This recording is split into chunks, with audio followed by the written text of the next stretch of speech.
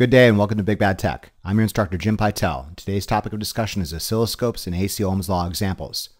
Our objective is to take a look at a handful of illustrated examples meant to simultaneously test your understanding of oscilloscopes, sinusoidal AC properties, phasor equivalence, and AC Ohm's law. Let me begin this lecture with this unambiguous, non-negotiable statement certain to motivate your active participation in today's lecture. You cannot pass this class until you can reliably, confidently, and repetitively perform these skills with no outside assistance. As an instructor, I often inherit students from other schools or other instructors, and before allowing them into a particular class, I put them through a series of basic interview questions to see if their previous experience qualifies them for inclusion. If they're looking for entry into a Basic Electronics 1 class, I quiz them on basic algebraic manipulation to see if they got the necessary basic math skills. If a student is looking for entry into a Basic Electronics 2 class, I give them an ammeter and make them show me that they can measure current in a DC circuit. If they're looking for entry in one of the PE classes I teach, I make them hold a plank, or if I'm really mean, a boat position for a minute or two. Here is the test I use to see if students pass Basic Electronics 2 and are ready for Basic Electronics 3. Can you use an oscilloscope? Do you have an understanding of sinusoidal AC properties? Can you use phasors and phasor math? And can you use AC Ohm's law? This is a tall tower, and I am dropping you off of it. Are you ready to fly? Prove it. This will be the synthesis of several subjects, so I'll lead you through example 1 pretty slow. If at any time you necessitate review of a particular topic or technique you may be struggling with, that option is available and encouraged. Do not let any skill in this lecture escape your attention. You will be tested on this again, and again, and again, and again. Example 1. We are presented with an unknown impedance having both resistive and reactive components. We are presented with the following data on an oscilloscope screen. Channel 1 in red is measuring source voltage E. Channel 2 in blue is measuring source current I. Let's first concern ourselves solely with channel 1 source voltage in red for now. Channel 1 is employing a vertical sensitivity of 20 volts per division. Channel 1 is employing a horizontal sensitivity of 2 milliseconds per division. Note it is important to realize that oscilloscopes typically have 5 subdivisions within a full division, so each subdivision is worth 1/5 or 0.2 divisions. Your task is to estimate and interpret values to a reasonable degree of accuracy. See if you can determine the peak-to-peak voltage, the peak voltage, the RMS voltage, the period and frequency of the source voltage in red. By all means, pause the lecture and try this on your own. If you're tracking, you should have obtained the following results. Given a vertical scaling of 20 volts per division, it looks like source voltage in red has a peak-to-peak value of roughly 136 volts. A 136 volt peak-to-peak value corresponds to a 68 volt peak value. A 68 volt peak value corresponds to an effective or RMS value of approximately 48.1 volts. It looks like the source voltage waveform is approximately 6.7 divisions wide. At 2 milliseconds per division, this represents a span of 13.4 milliseconds. Finally, a 13.4 millisecond period represents a frequency of approximately 74.6 Hz. Given this data for source voltage, see if you can now place source voltage in phasor format where source voltage is assumed to be the reference, i.e. source voltage will have a phase shift of 0 degrees. By all means, pause the lecture and try this on your own. If you're tracking, you should have obtained the following results. Source voltage expressed as a phasor equivalent will be 48.1 volts at an angle of 0 degrees, where the phasor magnitude is the RMS value of 48.1 volts and a phase shift of 0 degrees implies that it is the reference and all other properties will be measured with respect to this value. How do we know source voltage is the reference? Because I just told you so, and we are assuming source voltage is the reference. That's the beauty of references. Pick one and stick with it. Customarily, one reference is everything else with respect to source voltage, and if you choose some other reference, you're just being hard-headed. Let's now do the same thing for current data on channel 2 in blue. Channel 2 is employing a vertical sensitivity of 0.1 amps per division. Channel 2 is also employing a horizontal sensitivity of 2 milliseconds per division. Again, it's important to realize that oscilloscopes typically have 5 subdivisions within a full division, so each subdivision is worth 1/5 or 0.2 divisions. Your task is to estimate and interpret values to a reasonable degree of accuracy. See if you can determine the current peak-to-peak value, the current peak value, the current RMS value, and the phase shift of current with respect to source voltage. Once you've got these properties, see if you can put current in phasor format. By all means, pause the lecture and try this on your own. If you're tracking, you should have obtained the following results. Given a vertical scaling of 0.1 amps per division, or 100 milliamperes per division, it looks like current has a peak-to-peak value of roughly 560 milliamperes. A 560 milliampere peak-to-peak value corresponds to a 280 milliampere peak value. A 200 milliampere peak value corresponds to an effective or RMS value of approximately 198 milliamperes. It looks like current on channel 2 leads source voltage on channel 1 by roughly 0.75 divisions. At 2 milliseconds per division, this represents a lead of 1.5 milliseconds. A jump start of 1.5 milliseconds for a 13.4 millisecond period represents a phase shift of approximately positive 40.3 degrees. Don't make phase shift hard. It's a unit conversion. A differential of 1.5 milliseconds for waveforms that repeat themselves every 13.4 milliseconds represents a time shift of 11.2%. 11.2% of 360 degrees is 40.3 degrees. Finally, current expressed as a phasor equivalent will be 198 milliamperes at an angle of positive 40.3 degrees, where the phasor magnitude is the RMS value and a phase shift of 40.3 degrees implies it leads source voltage by this amount. Quick question: is the reactive component in this circuit capacitive or is it inductive? By all means, pause the lecture and think about this. If you're tracking, you should have come up with the following conclusion. The reactive component in question is undoubtedly capacitive because current is leading source voltage. This is a dead giveaway. Current leads voltage for capacitive elements. Let's now manipulate phasor data for voltage and current using Ohm's law. See if you can now determine the total impedance for this circuit. Once you've got total impedance in polar format, see if you can resolve it into rectangular format. Once you've got total impedance in rectangular format, determine the component level for the two impedances comprising this circuit. Again, component level values. We're looking for the exact resistor value in units of ohms and exact capacitance value in units of farads that will exhibit these same properties at this excitation frequency, in this case 74.6 Hertz. By all means, pause the lecture and try this on your own. If you're tracking, you should have obtained the following results. An application of Ohm's law demonstrates that total impedance is 242.9 ohms at an angle of negative 40 degrees. Converting this into rectangular format yields a total impedance of 185.2 minus J times 157.1, where the real component is the resistive component and the imaginary component is the reactive capacitive component. The resistive portion of the unknown impedance is undoubtedly 185.2 ohms. An algebraic manipulation of the capacitive complex impedance formula suggests that a 13.6 microfarad capacitor would yield the desired reactive component at the given excitation frequency of 74.6 Hz. There you have it. If you are still flying, you passed. If you crashed, or maybe scraped a couple treetops along the way, I emphatically suggest you revisit and review those topics and techniques you may have struggled with.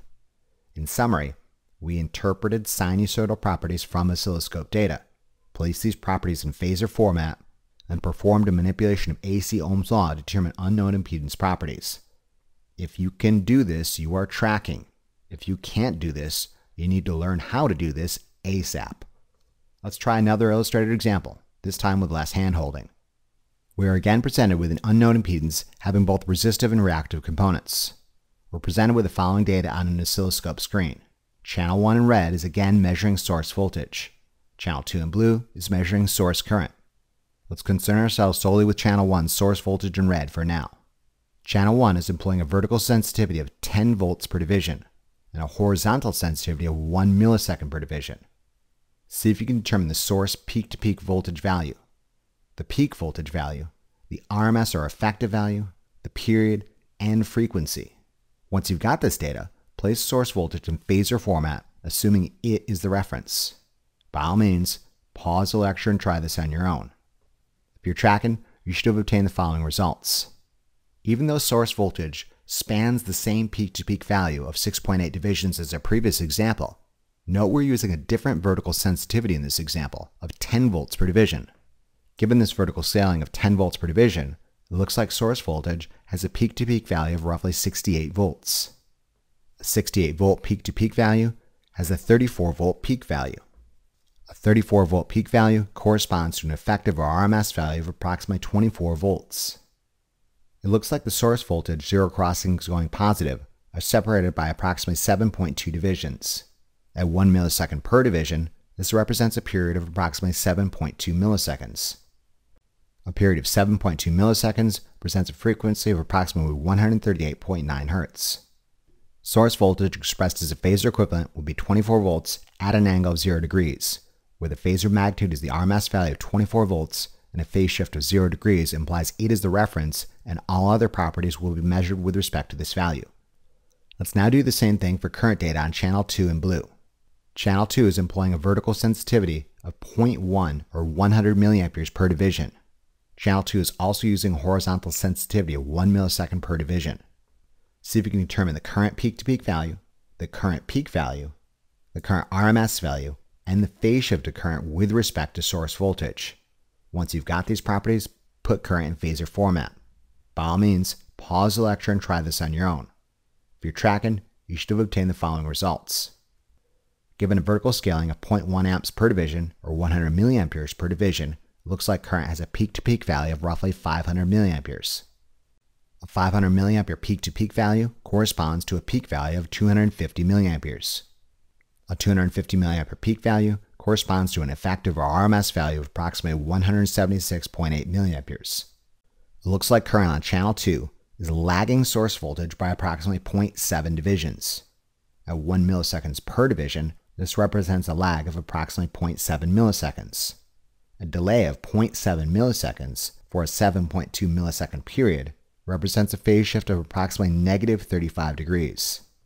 Source current expressed as a phasor equivalent would be 176.8 milliamperes at an angle of negative 35 degrees, where the phasor magnitude is the RMS value and a phase shift of negative 35 degrees implies it lagged source voltage by this amount.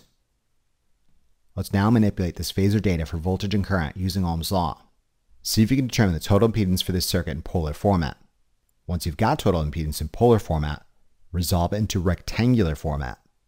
Once you've got total impedance in rectangular format, determine the component level for the two impedances comprising this unknown impedance. Again, component level values. We're looking for the exact components that will exhibit these same properties at this particular excitation frequency, in this case 138.9 Hz. By all means, pause the lecture and try this on your own. If you're tracking, you should have obtained the following results. An application of Ohm's law demonstrates total impedance is 136 ohms at an angle of 35 degrees. Converting this into rectangular format yields a total impedance of 111.4 plus J 78, where the real component is the resistive component and the imaginary component is the reactive inductive component at this excitation frequency of 138.9 Hz. Why is this an inductor and not a capacitor? Because current in this example is lagging voltage. That is a dead giveaway. Current lags voltage for inductive elements. Additionally, total impedance in phasor format has a positive angle, and a rectangular format has a positive imaginary component. This is a clear indicator that the unknown reactive component is inductive in nature. The resistive component is undoubtedly 111.4 ohms.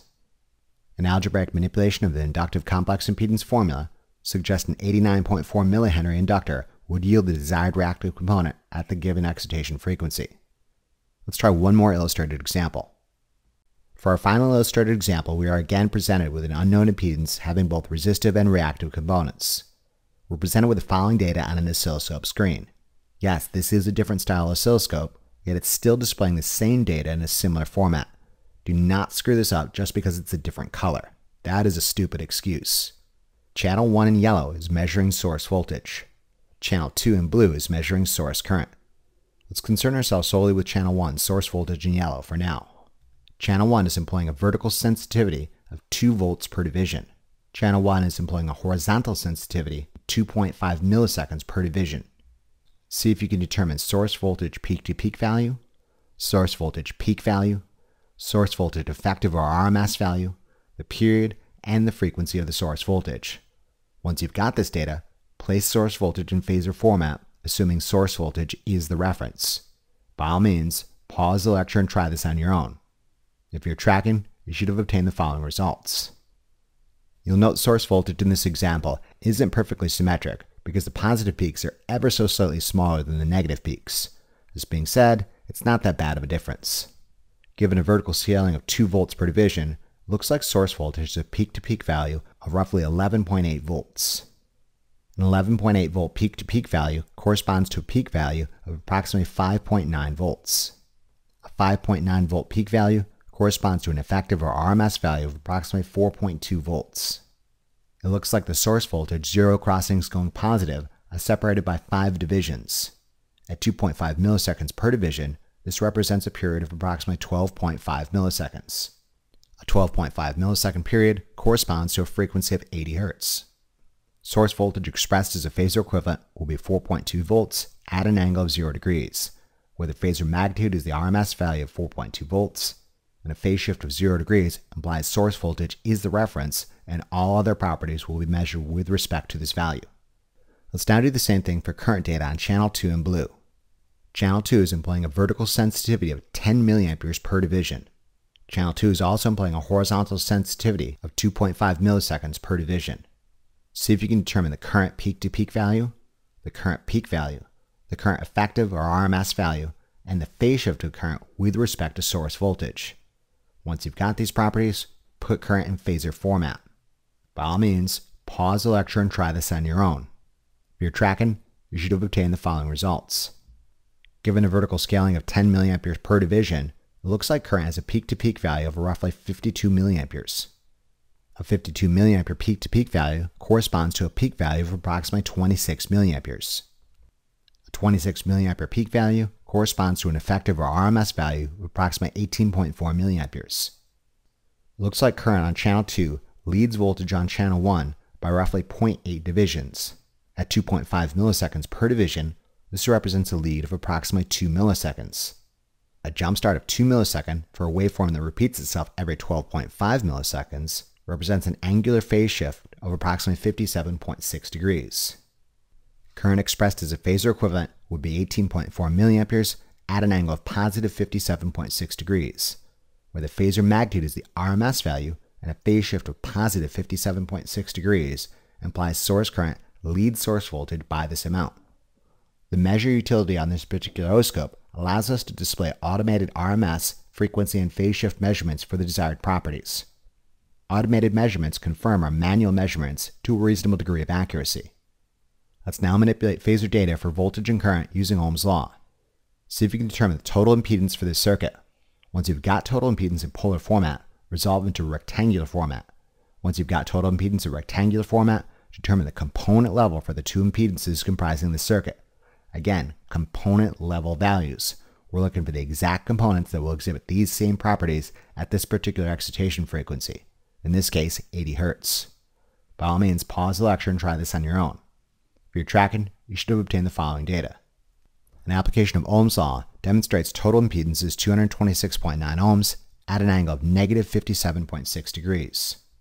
Converted this into rectangular format yields a total impedance of 121.6 minus J191.6, where the real component is the resistive component and the imaginary component is the reactive capacitive component at an excitation frequency of 80 Hz.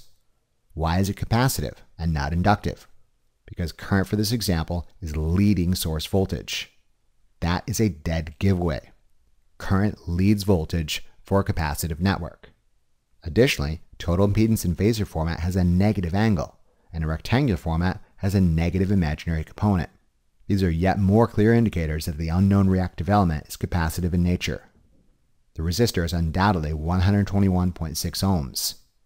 An algebraic manipulation of the capacitive complex impedance formula suggests a 10.4 microfarad capacitor would yield the desired reactive component at the given excitation frequency. Alright, that's enough for today. Again, I must remind you that these techniques represent a mandatory minimum level competency that you will be expected to reliably demonstrate on a regular basis. You simply must be able to interpret sinusoidal properties from an oscilloscope display, place sinusoidal properties in phasor format, and use AC Ohm's law. If you need to revisit or review any of these topics, that option is available and encouraged. In conclusion, this lecture looked at a handful of illustrated examples that reviewed oscilloscope data interpretation, sinusoidal properties, phasors and phasor math, complex impedance calculations, and AC Ohm's law. Remember to review these concepts as often as you need to really drive it home. Imagine how well lab will go if you know what you're doing. Thank you very much for your attention and interest. We'll see you again during the next lecture of our series. Remember to tell your Lazy Lab partner about this resource, and be sure to check out the Big Bad Tech channel for additional resources and updates.